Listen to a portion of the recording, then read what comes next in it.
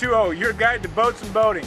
This week we're here in Annapolis, Maryland, and I am with Squire Fred Taylor, the official town crier of Annapolis. Welcome to the first peacetime capital of the United States of America and the sailing capital of the United States.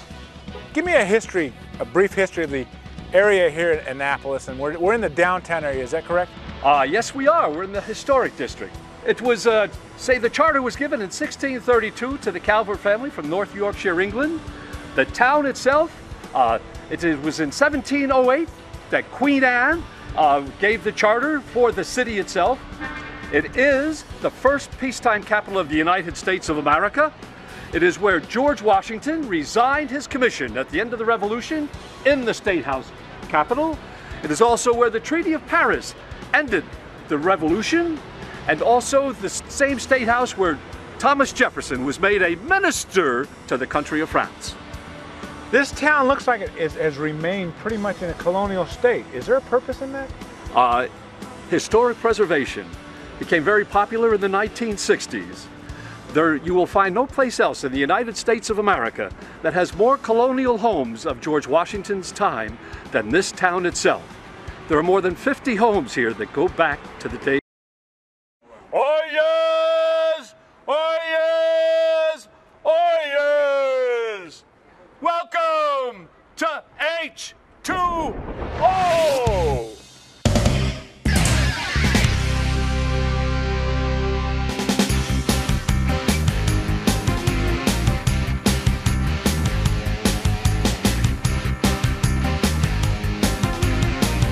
Welcome to H2oh, your guide to boats and boating. This week we're here in Annapolis, Maryland, and I am with Squire Fred Taylor, the official town crier of Annapolis. Welcome to the first peacetime capital of the United States of America and the sailing capital of the United States. Give me a brief history of the area here at Annapolis, and we're in the downtown area, is that correct? Yes, we are. We're in the historic district. It was, the charter was given in 1632 to the Calvert family from North Yorkshire, England. The town itself, it was in 1708 that Queen Anne gave the charter for the city itself. It is the first peacetime capital of the United States of America. It is where George Washington resigned his commission at the end of the Revolution in the State House Capitol. It is also where the Treaty of Paris ended the Revolution, and also the same State House where Thomas Jefferson was made a minister to the country of France. This town looks like it has remained pretty much in a colonial state. Is there a purpose in that? Historic preservation became very popular in the 1960s. You will find no place else in the United States of America that has more colonial homes of George Washington's time than this town itself. There are more than 50 homes here that go back to the days of George Washington. When was this town established? Well, this town itself, 1708 is when they received their charter. 1649 is when some from the Puritan colony of Virginia, came over here and established the first little town. Fred, I understand there's a very famous person buried here at the Naval Academy. Do you know of that person? Yes, sailed the seas, 1779. Encountered the British off of the northeast coast of England and told them, during the battle, I have not yet begun to fight. Yes, the man that gave the Navy its first true traditions, John Paul Jones. In the crypt over, what I call the Cathedral of the Navy, underneath the chapel at the United States Naval Academy. Now, my friends have told me I may not be the brightest bulb in the pack, but I understand that Annapolis was at one point in time the capital of the United States? Annapolis is the only city in the United States of America that has served as both the capital of its state, or colony, as well as the capital of the United States of America. For 9 months, while the Continental Congress was sitting up there in the State House, this was the capital of the United States of America. Very good. Let's go take a tour. Well, shall we?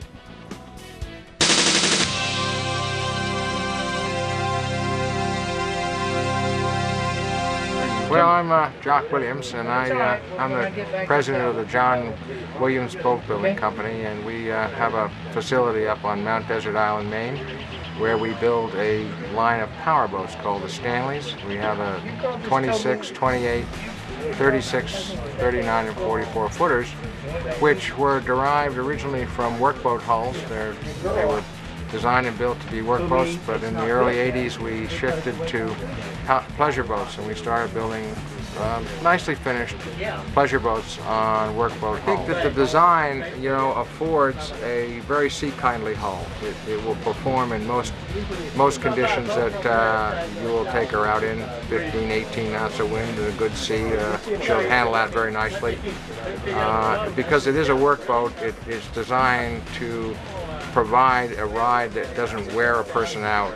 If a person is lobstering, a fisherman is lobstering all day, he's usually out for around 12 hours, and he gets extremely tired if it's a boat that reacts more or less like a hard chine boats are too quick. This is a soft chine boat. It's got dead rise and rocker. It rides in and out of seas very nicely. And it also maneuvers very well, so it has nice characteristics. It's not particularly fast.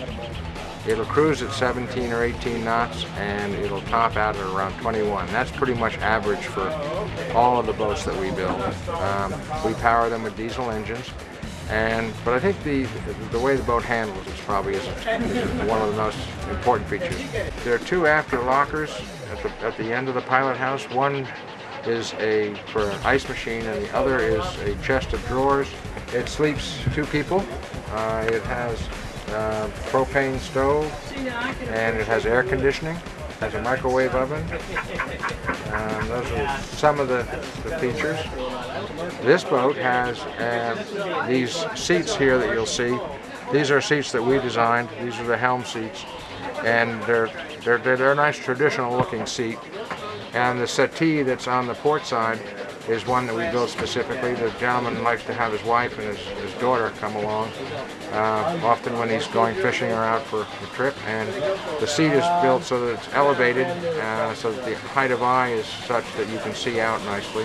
Also, I think that our woodwork is unique. We don't try to avoid wood. We put a fair amount of wood in our boats, and we use the wood, all of it structural, so that we're building in a very traditional manner. So that what you see in a boat such as this is a lot of teak in this one, because the gentleman who had it built wanted the interior to all be teak and the exterior as well. And it's all varnished teak.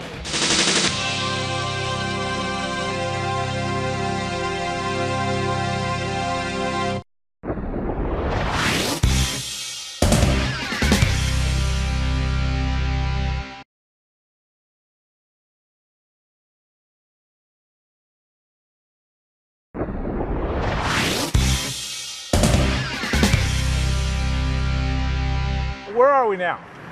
We're on the front lawn of St. John's College. College which they trace back to King William's School in 1696, and they claim they're the 3rd oldest college in the United States of America. That only Harvard and William and Mary are any older than St. John's College. If one comes to school here, you would never have to take an examination because they do not give them. You never have to worry about a grade because they do not publish them. And you never have to worry about a wrong answer because everything you tell them is the right answer. There are no departments. They all study the same great books. And there's a little more than 100 great books, and some of them they'll read right from, the original texts of the Greek. Others they read in their entirety. And at the end of 4 years, everyone receives a Bachelor of Arts degree in liberal arts. And then there was a young man, he started here at the age of 10. In 1789 and finished at the age of 17. Went on to become a very, very good lawyer in the United States of America, the United States District Attorney over in Washington, D.C., what I call the swampland. Argued cases before the Supreme Court. Also dabbled in some poetry. And his poem, you hear it almost every day. Oh, thus be it ever when freemen shall stand between the love homes and war's desolation. Blessed with victory and peace, may the heaven rescue land. Praise the power that made and preserved us a nation. Then conquer we must when our cause is just, and this be our motto, in God is our trust. And the star-spangled banner, oh long may it wave, o'er the land of the free and the home of the brave. And I feel certain you could sing the first verse, could you not? Oh, say, can you see? By the... Oh, I'm not going any further. That's it, I'm done. Francis Scott Key, he graduated #1 in his class, gave the valedictorian speech. I think there were 7 in the class. Went on to become a very good lawyer and the founder of the Alumni Association, where we see the monument.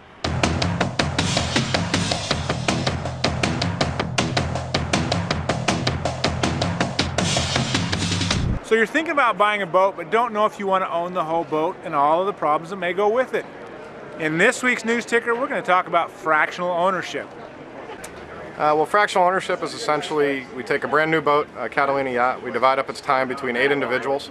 The management company takes care of all the responsibilities: fuel, water, pump out, insurance, maintenance, haul out, the whole deal. And then the members pay a low monthly fee and get to go sailing. We take care of all the headaches. Well, the benefits are really the ability to get to go out on the water and enjoy a sailboat like you own it without actually owning the boat. You don't have any of the worries of depreciation, resale, insurance claims, slip fees, all that stuff. Again, we take care of all the headaches, and you just get to go out sailing and enjoy your new boat. Average cost for a Catalina 350, which is a 35-foot boat, is between $500 and $600 a month, depending on the location, and slip fees and insurance really dictate the monthly fees.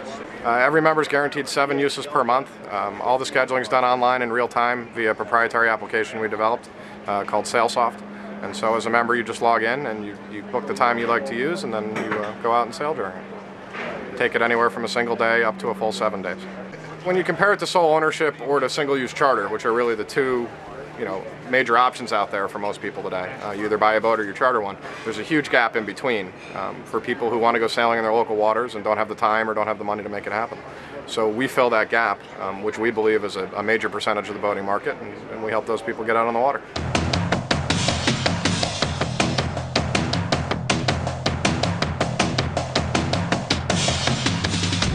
Since 1985, we've taught over 60,000, primarily women. It's a sailing school for women simply because I'm a woman and I wanted other women to find out how great sailing really is. It adds a dimension to your life that most of us don't have. I mean, women do participate in teams and physical sports a lot more than they used to. But the idea of working with a crew, taking turns, doing everything on a boat and making it go, has really made a difference in a lot of women's lives. Annapolis is our home port, and we're here from April through October, but we teach in 16 locations around the world, including Greece and Turkey and New Zealand and Ireland. So we take students from all over the world. 18 to 84 are the ages so far, and they learn how to become sailors in their own right, either on their own boats, with their husbands, with their children. So it's just been a way of bringing women along in sailing. Before us, there were very few women who really felt comfortable sailing. I think womanship has actually taught or helped along most of the female skippers who teach or work on boats today. Surveyors, boat captains, they all came through the womanship program. So in a little way, we've made a considerable difference.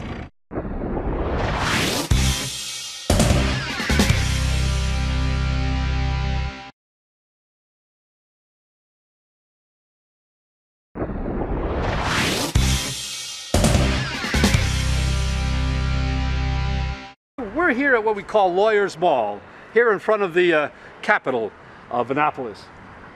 Lawyers Mall has one of the most distinguished lawyers that anyone could find, Thurgood Marshall, best known for one of his landmark decisions that he was part of, Brown versus the Board of Education, which desegregated schools in the United States of America in 1954. And just beyond Lawyers Mall, behind the gates, that's the governor's mansion. And right here before us is the State House. The original State House underneath the White Dome, built in 1772 and finished in 1779. And it's been used ever since then for legislative purposes. I don't think you'll find any place else in the United States of America where you'll find an older State House than this one. And that dome that you look at from the outside has not one piece of lead or metal in it at all. It is all fashioned together with cypress trees and wooden pegs, fashioned with what you call mortise and tenon. In the 1780s is when it was finished. and still standing to this day. And when we go inside, you're going to find there's another dome. That's truly a double dome. Plaster dome sits underneath that one, also finished in the late 1780s.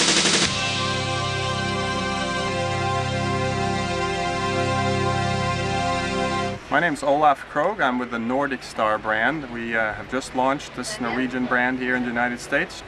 This is a 33-foot day runabout. It's been very well received because she's a very pretty boat.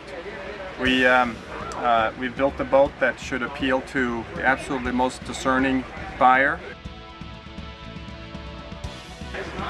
She has beautiful teak all around. She has very elegant lines that everybody seems to like. And we have a small V-berth down below, which will accommodate an overnight for a couple. And of course, it has a head. It has a 315 Yanmar diesel, which gives her plenty of speed. She does about 30 knots, cruises very comfortably about 24. And with our Viking heritage, of course, she handles well in the water. And here we have a nice place where we can enjoy our pickled herring and other things that we eat in Norway, with other things as well, of course. And overall, she's a well-built, very well-designed boat. This boat is a real head turner. Her lines are absolutely a blend of some very beautiful traditional lines that go back to some of the 1920s, early 30s designs here in the US, with some very, very pretty new sort of contemporary European things, like this windshield, which is this one-piece windshield, which we're having made by somebody who makes windshields for Mercedes-Benz. But she also has this kind of crisp Nordic look to her. So in addition to being a good boat in the water, her looks are absolutely stunning. And I bet anyone looking at her would agree with that. This boat has phenomenal looks, yet it's priced very reasonably. And that combination is a winning combination.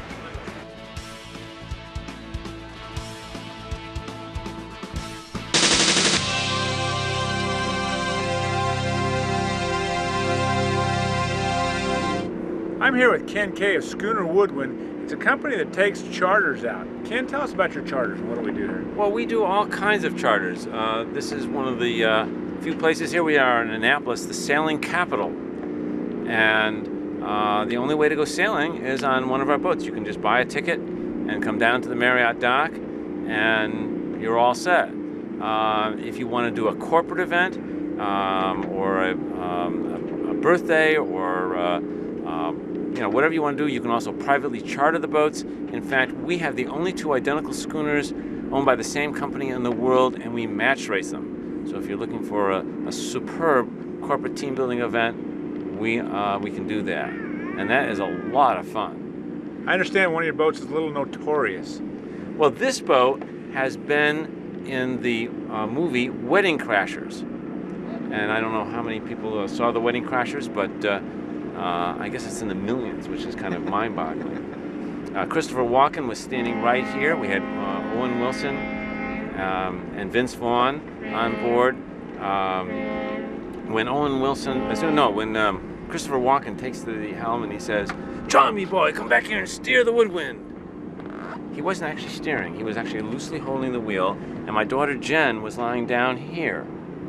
And she had a compass on her chest to make so she knew which way the boat was going, and she was steering it. When she asked Mr. Walken to take the helm, his response was, "I act, I don't steer."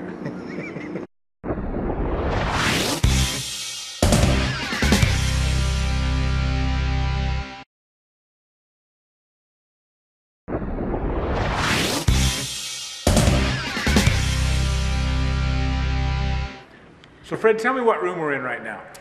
Well, we are in the old Senate chamber. This is the room where George Washington resigned his commission on the 23rd of December, 1783. This is where the Treaty of Paris was ratified, formally ending the American Revolutionary War, and also where Thomas Jefferson was made the minister to the country of France.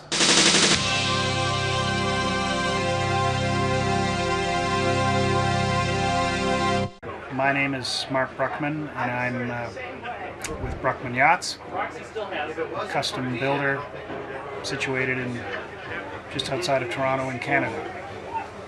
And we're sitting on a Bruckman 50 motor sailor, built on a semi-custom basis for discerning clients. In this particular model, the quality of build and the ability to customize each vessel to each person's requirements and the performance and comfort of this particular design are pretty well unique in this size of vessel, which is around a 50-foot sailing vessel size. Put on a boat. I guess the most striking difference from most of the competition is the quality of the build and the finish of the work. There aren't that many series-built boats that are finished to this quality level at a reasonable price anymore. So that's probably the most discerning characteristic of these boats.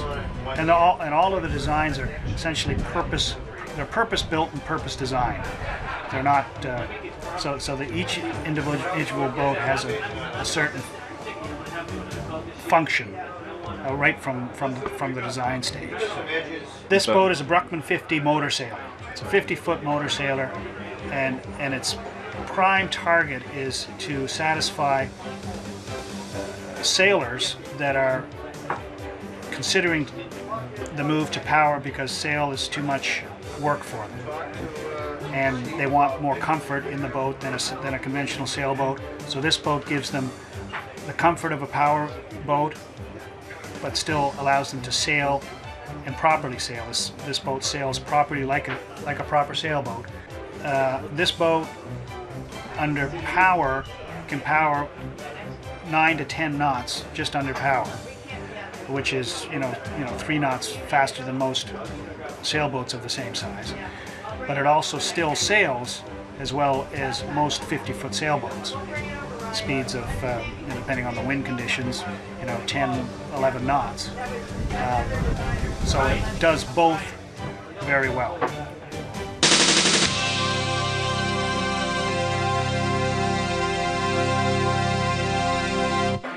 I'm with Bruce Whalen. Bruce, this is Jimmy Cantler's Riverside Inn.